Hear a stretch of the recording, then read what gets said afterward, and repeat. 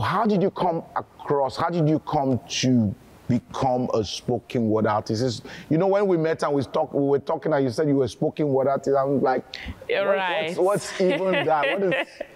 I know that people who stand up and talk, but I didn't know that was a thing you give your whole life to. How did you come about it? So we started about, interestingly, this year makes it a decade of being a spoken word artist. So you started at 10? No, I started at 14. 14, so which was in 2014. And I attend House on the Rock Church. So we used to do a spoken word session every Saturday for about 12 weeks. And at the end of the session, I remember my mentor saying, oh, you've been the most serious student. I think you should take this to the next level. And I started to do competitions. And from there, and interestingly, I didn't start it saying that this is what I want to pursue for the rest of my life. But you know how life aligns and God just aligned you to purpose. And now it's something I want to do for the rest of my life.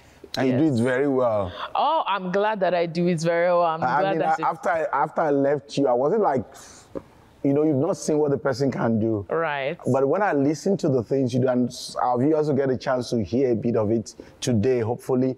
But I was impressed. How did you fine-tune it from them? Because you went on from just being something you do in church to be something you do for a living now. Right. People invite you to big events and you actually give a spoken word, and it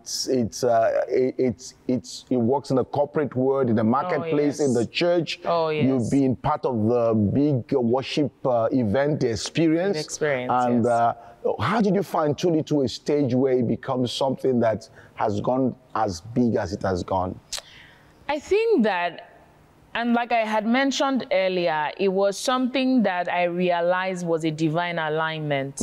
Because if you had left me, I would have probably never have chosen spoken word. And I think consistency, doing it for about 10 years, and having to build that craft. And I looked at the market of spoken word and I was like, okay, what can I do differently? But what I also found out is that it's almost like, one thing I know that God told me is that I'm his voice. So I know that my voice is a key thing in what I do. And when people, I've had testimonies or even people just say that, oh, your voice, there's just something about it, gives me goosebumps. Oh my gosh, I cried when I listened to you. And then there's something else that happens is that when I step on stage, it's almost like I become a different person. It's like with the dramatics, it's not, I never ever rehearse any of that. It's just, there's just a power to it and a creativity to it. And when I write, I'm writing based off of relativity. Like, I'm thinking of SpongeBob. I'm thinking of the things that we all know that just feels familiar. I'm thinking of names, countries. I'm thinking of government. I'm thinking of music, Afrobeats, Amapiano. How can I infuse these things that people are able to get the message, but also find it entertaining as well? And we need that so much in this age.